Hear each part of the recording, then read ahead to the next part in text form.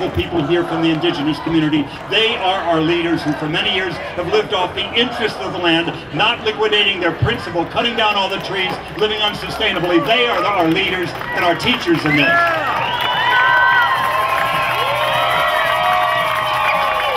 Before I introduce the very first speaker, a couple very important announcements. Stay around for the round dance at the closing of the event. It is a Protect the Sacred round dance led by Indigenous Peoples and the Hummingbird Intertribal Women's Native Drum. All members of the human family are warmly invited to join together as we dance for unprecedented unified action to protect the sacred from climate change. Now I have the great honor of introducing another Indigenous leader, a man who is a friend of mine. I met him years ago in Colorado, in Aspen, Colorado.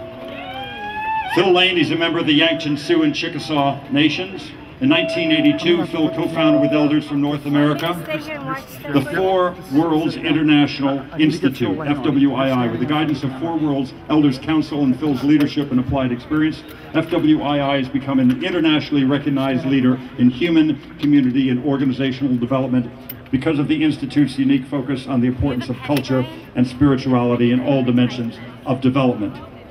In August 1992, Phil was the first Indigenous person to win the prestigious WinStar Award, presented annually by the late John Denver and the WinStar Foundation, to a global citizen whose personal and professional life exemplifies commitment to a global perspective, operates with awareness of the spiritual dimension of human existence, and demonstrates concrete actions of the benefit for humans and all living systems on Earth. And I know that he got that award because I was there when he got it, part of that wonderful event in '92.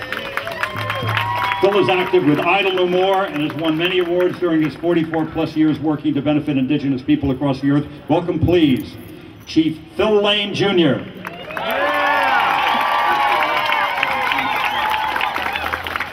Mitakayapi, my very beloved relatives, I give great thanksgiving to the Creator that we're living here in the day, not of prophecies, but the fulfillment of our prophecies. These prophecies promised after a long, long winter time of 500 years, we would awaken as one human family. And we are doing this at this time. Our Indigenous prophecies promised at this time there would be a union of the condor and eagle, a reunion of a condor and eagle. And this as well is happening throughout the hemisphere and around Mother Earth. And part of that prophecy, Mitakayepi, my beloved relatives, is that we would not rest. We would not rest until our beloved Mother Earth is completely protected in its sacredness for our future generations, and that's why we're here. These prophecies also said there is no power in heaven or earth that will stop what it is that we have been destined to do in unprecedented, unified action.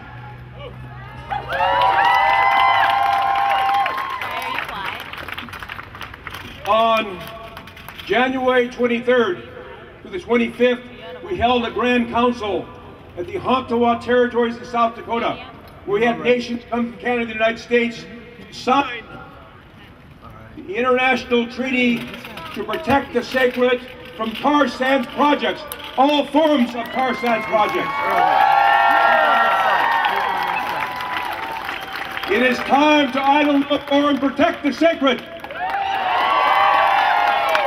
And Mitakayepi, we are sacred. We are sacred.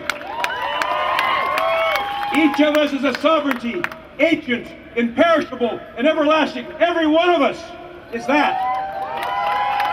And so I want to give thanksgiving to Prime Minister Stephen Harper, because in his injustice and his continuing justice, his greed, he has awakened a sleeping giant, a spiritual sleeping giant that's here today.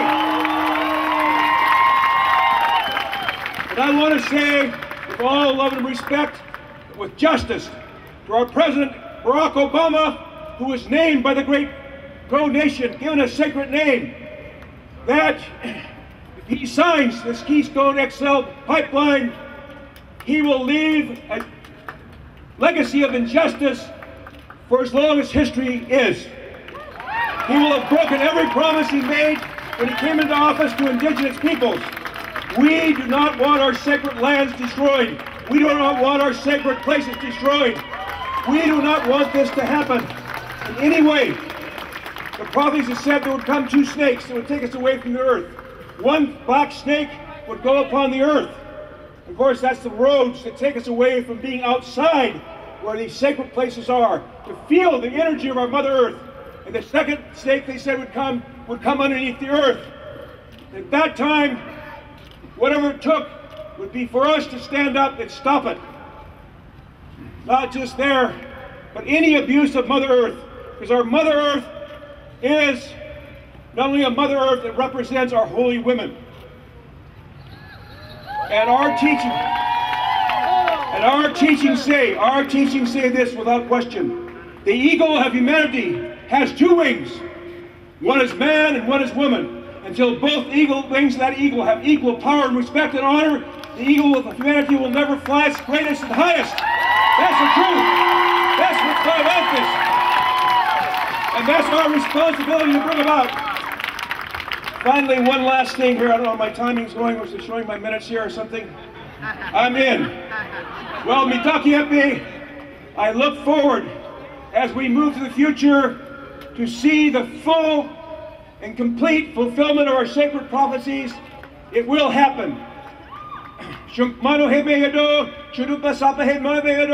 My Dakota way, when we close, we say our names. We say, my name is Chinupasapa, a sacred black pipe that's born of thunder, lightning, and rain. My name is Shunkmano, a leader of warriors who takes the enemy's best horses, and I stand responsible as a sovereign being, ancient and perishable and everlasting, for my words and my actions. Ho!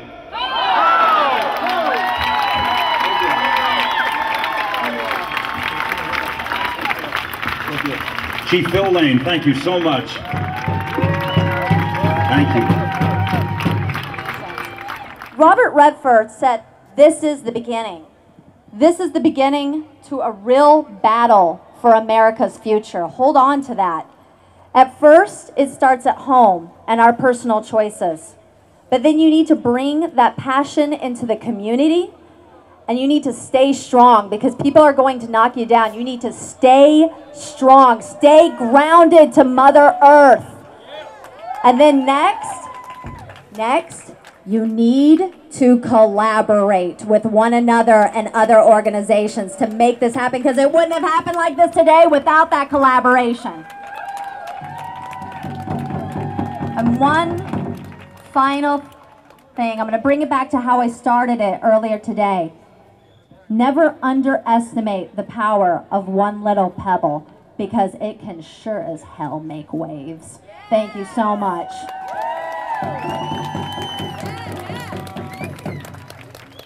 Mitakiapi, my beloved relatives, are you ready to dance? Are we ready to idle no more? So please, we're going to have Hummingbird Drum. How about it here from Hummingbird Drum? We're going to move right to the center of the circle here, the Hummingbird Drum. And while we're having our Idle No More round dance, we're going to sign another yet step of the international treaty between indigenous nations to stop tar sands projects and to protect the sacred. After we finish that, we're going to move to the grass if anybody else wants to join us, so we can finish out dance a little bit more. So when our drum's ready, we'll ask all our indigenous relatives, you don't have to be a great dancer. The drum will take you where you need to go. How michante washtelo, shunk mano hemeiro, chunupa sapa hemeiro. How michante washte. Ho. Okay.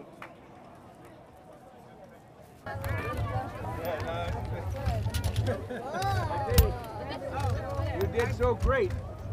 I'm ready to dance. I'm ready to go.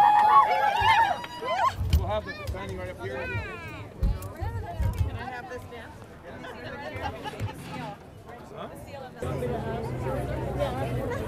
Everyone, go round dance so we get this, we hold hands, we touch ourselves with human energy, we bring the joy of our hearts all together in the round, the circle of life.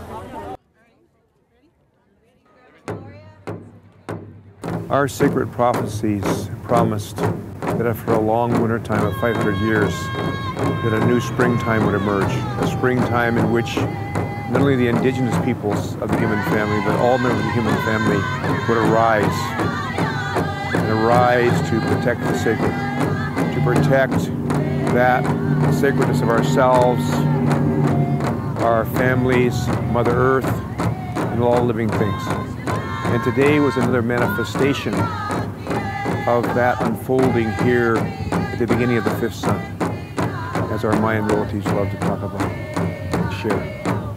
And so today was the first time the international treaty to protect the sacred from tar sands projects was signed away from where it started in South Dakota on the Oconomowoc territory on January 25th, 2013. And so it was really something to have this all-women's hummingbird intertribal drum. It was really wonderful to have the Morningstar Foundation elders and all the relatives that came from all four dimensions of the medicine wheel. I mean, every member of the human family was here. And they're all in unity and harmony, like one heart and one mind and two bodies. So for me, this is not the day of prophecies. This is the day of the fulfillment of prophecies. And as we move forward in 2013 and 2014, this process is only going to accelerate. It's only going to grow and grow and grow. At the same time, we have to know when the cry of truth is raised, so is the cry of denial. So we have some challenges ahead of us. But we also know from the prayers of all those that have gone before us, the sacred prophecies, there is no power on heaven or earth that will stop us from fulfilling this understanding of the prior unity and oneness of the human family and establishing a whole new relationship with ourselves, together as human family, with our beloved Mother Earth, and with the unknowable mystery, the everywhere spirit that guides us all. Well, I would say to my very respected President Obama that you were adopted by the Crow Nation. You were given a sacred name. I listened to your words before your election the first time. And what you promised was you would respect and honor the treaties of the Native American tribes and nations of this land. And that it would be a great, great disappointment and have regrettable consequences if, in fact, you violate your word and those sacred ceremonies that gave your name, as well as what you said prior to an action such as that. We have words for people like this. Right now, you've been telling us these things about how you're going to protect the environment, how are you going to stop global warming. And if you change, you'll be speaking like this. And I don't think you want to speak like this. So I believe that your message has to be these last 4 years you're here. The last 4 years you have to really uplift humanity. That you have, in fact, done everything you can to stop not only global warming, but stop and stand up and support the young people who are coming to the seventh generation. I don't believe you want to be known as a president who made decisions because of corporate influences that you know definitely sooner or later will cause great damage to not only Mother Earth, but to your children and their children and on and on and on. There's alternatives to using this tar sands oil. This is the greatest carbon bomb on the planet. This, if it's allowed to unfold, will prove to be, I believe, the greatest human-caused environmental catastrophe in the history of the human family. If these tar sands are completely burned as they're being burned now, we know it will cause Mother Earth's temperature to increase by at least 5 degrees. At that point, who is going to have the blood and the suffering on their hands? Because it's your sole decision whether or not this black snake was prophesied could destroy our very essence of life, water. Either it's ended here, or that greed is continued to go forward. I think we need to be really clear on this. Mother Earth's not sick, we're sick. We're spiritually sick because we don't understand that the hurt of one is the hurt of all and the honor of one is the honor of all. That whatever you do to one part of humanity, you do to all of humanity. And so even though we're in this beautiful city here with the city hall behind us in Los Angeles, whatever's happening in the tar sands, whatever's happening in the Philippines, whatever's happening in Malaysia, whatever's happening through the Americas, where Mother Earth is being destroyed. And there's not sustainability, there's not harmonious development, but instead there's just greed and selfishness. We all suffer. And we as human beings, in order to recover our own sovereignty, ancient and perishable and everlasting, need to be able to look inside and really ask ourselves the question, do we really need all this out here? All this materialism that's based on more and more consumption, more and more profit, more and more investment in extracting resources from Mother Earth? Or are we at the place where we are ready to awaken our awakening to protecting the sacred within ourselves, for our children, and for all future generations? Because Mother Earth ultimately will continue to live, no matter what we do to her. It's us whose lives are in fact in jeopardy. The change the prophecies speak about is an organic change. It's not a band-aid approach. It means a total and complete change the way we live with Mother Earth, the way we live with one another, and what in fact are the values, life-preserving, life-enhancing values that is at the core and foundation of this new emerging civilization, this global civilization which all the prophecies have spoken about. So the idea that we can continue to have a happy and harmonious life while living off the capital of Mother Earth more and more and more is just simply not true. It's like, the addict, he knows about addictions, the addict has to hit bottom. And then when they hit bottom, they awaken and see how much denial they've been in, they see of all the things people they've hurt and so forth. Well, society has become an addict. Everywhere on Mother Earth. And as any addict, society is in denial of what is really happening through this addiction to oil and all these other materialistic pursuits that we're trying to fill, which can only be filled through spirit.